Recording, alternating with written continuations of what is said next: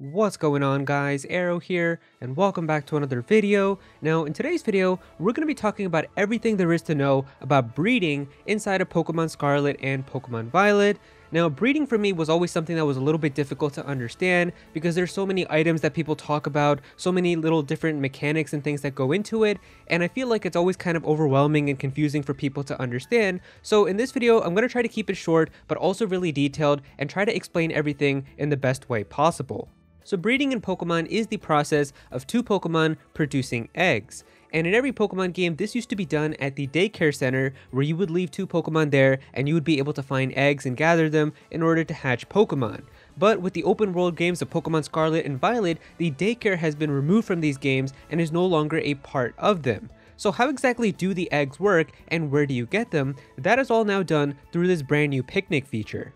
So picnics are like basically having portable daycares where you and two Pokemon could start up a picnic together, and then if you look in the basket, you'll be able to collect eggs.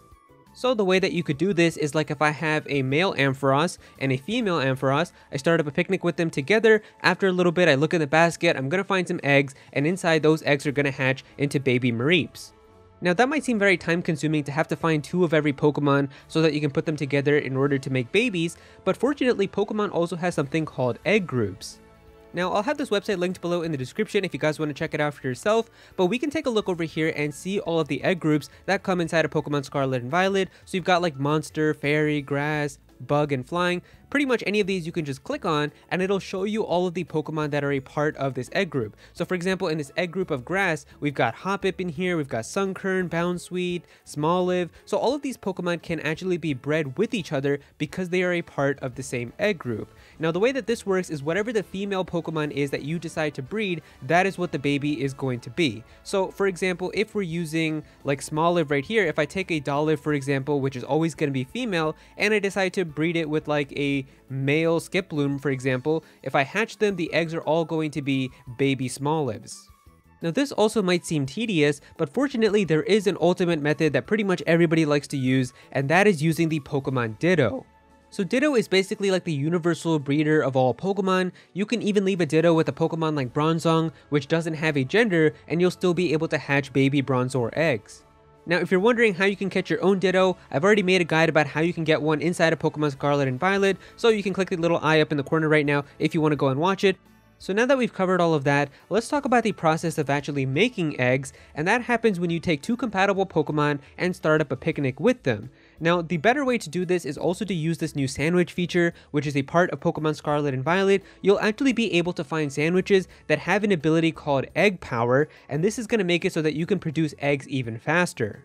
Now the cool thing is when you do start a picnic like this with two compatible Pokemon, you don't even have to be like really doing anything in the game. You could just leave it on in AFK and you'll start to see that eggs are going to gather inside of the basket. Now the total number of eggs that can cap inside of the basket is 10, so once it reaches 10 eggs, you're going to have to go over there, collect all of them, put them into your party or put them into your boxes, and then you have to wait again for more eggs to appear.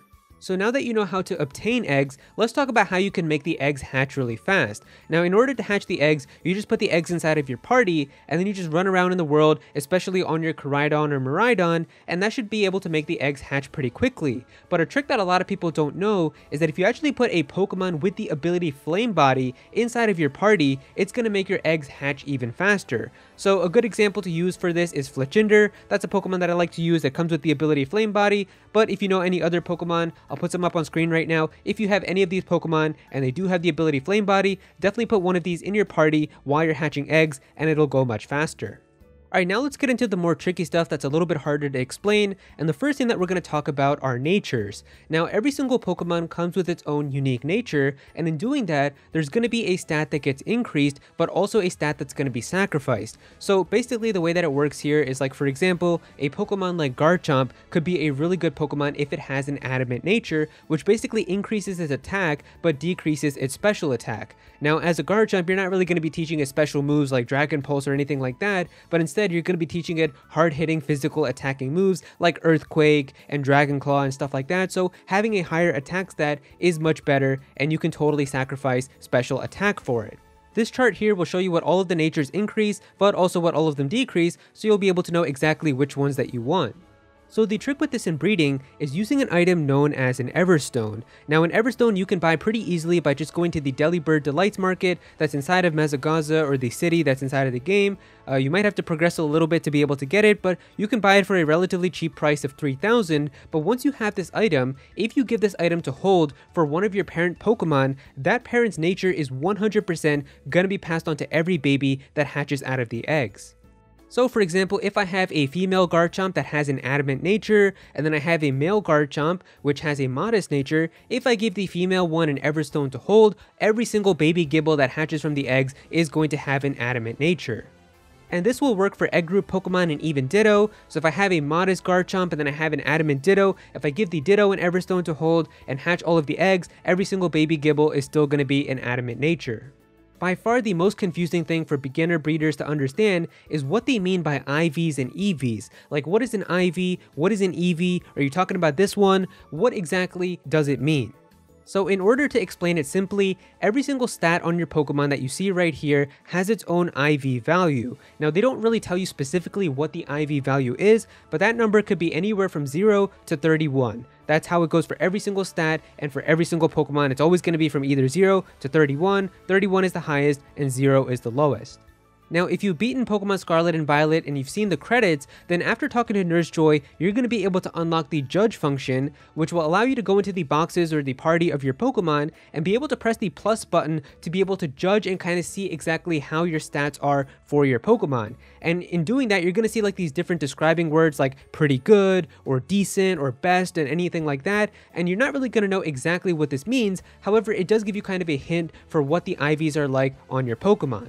So you can match up those description words with the chart over here to kind of get an idea for exactly what these stats might be for your Pokemon, but obviously the one that we're trying to go for is 31 because having 31 IVs for your stat is the most important one to have because that means it is the best possible Pokemon that it can be, and IVs can be very, very important because let's say for example we have two Haxorus, they're both level 100 and they both know the same attacks, but one of these Haxorus has maxed out IVs and has 31 in all of its stats, but the other one has really low IVs in all of its stats. The one that has maxed out IVs and has 31 is always going to go first and hit harder than the one that has low IVs, even though that they're exactly the same level and they pretty much are identical. Just because the one has perfect IVs, it's always going to be harder hitting and it's going to have faster speed. So because of that, you can kind of see how important this is in terms of competitive play. Obviously, you're going to want to try to have the best possible IVs that you can get for all of your Pokemon.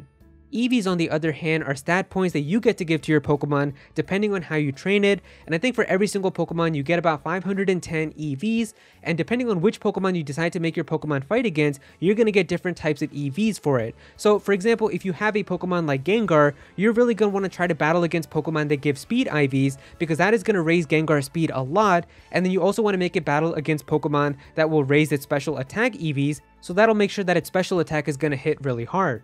And so depending on what Pokemon you decide to make it battle and how you EV train your Pokemon, you could decide to make it more tanky or more bulky or have more offensive stats, and that pretty much kind of works in terms of its EVs. And that's pretty cool too because the items that you get throughout the game like Carbos and Protein, those are also used for raising EVs. So if you get a bottle of Protein and it says it'll raise the attack stat, you're basically giving attack EVs to your Pokemon. So if IVs are something that a Pokemon is born with, how can I make sure that my newly hatched Pokemon has the best possible IVs that it can get? Now for that, we're going to be using an item known as a Destiny Knot, and you can also purchase this from the Delibird shop inside of Mazagaza. If you give one of the parent Pokemon a Destiny Knot to hold, it is randomly going to select 5 IVs from either of the parents and give them to the baby.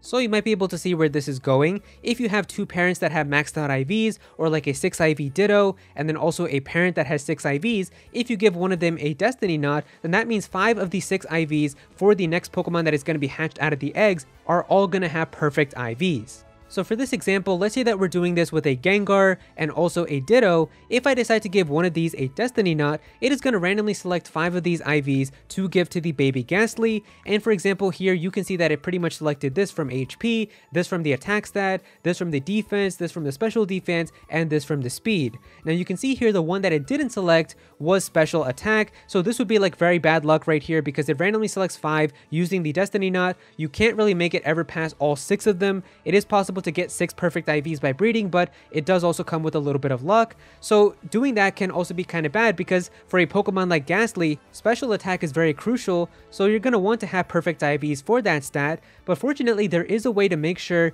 that you can pass on a certain IV guaranteed to every single baby. Now for this, we're going to be using the power items, which you can also buy from the Delibird shop, and every single one of these power items is going to specialize in a certain stat. So for example, we've got the power anklet for speed, we've got the power band for special defense, the power belt for defense, the power bracer for attack, the power lens for special attack, and the power weight for HP. If you give one of your parent Pokemon one of these items to hold, then that corresponding stat is always going to be passed on to the baby 100% in terms of its IVs. So if you have like perfect IVs in special attack and you give the power lens to that Pokemon, every single baby is 100% guaranteed to have maxed out IVs in its special attack stat. Now let's talk about Pokeball breeding. So depending on which 2 parent Pokemon that you decide to put into the picnic to hatch eggs, you can actually pass on certain Pokeballs into the baby Pokemon, which is also something that's a little bit cool. So for example, let's say that we have a Ditto that is just caught in a normal Pokeball, and then I have a Garchomp which is caught in a Quick Ball. And the Garchomp, this is just what I'm using for the example, it could also be a female Pokemon, it could be a male Pokemon, even a genderless Pokemon like Bronzong, it doesn't really matter. If I have these 2 Pokemon together in the picnic, then that means that whatever the parent Pokemon is in terms of its female or male or genderless, whatever Pokeball that Pokemon is breeding it with the Ditto, that is the same Pokeball that all of the babies are going to have. So for example, if I have this Garchomp which was caught in a Quick Ball, then every single Gibble that is going to hatch out of the eggs is going to be inside of a Quick Ball. Now let's say I had a male Garchomp which was caught in an Ultra Ball, and then also a female Garchomp which was caught in a Dusk Ball. Doing this, the baby Gibbles are actually going to have a 50-50 chance of inheriting either ball. And finally, if you're doing this with egg group Pokemon, it's whatever the female Pokemon's ball is that the babies are going to have. So for example, if I have a male Haxorus which was caught in a Pokeball, and a female Garchomp which was caught in an Ultra Ball, every single baby Gibble is still going to be in an Ultra Ball.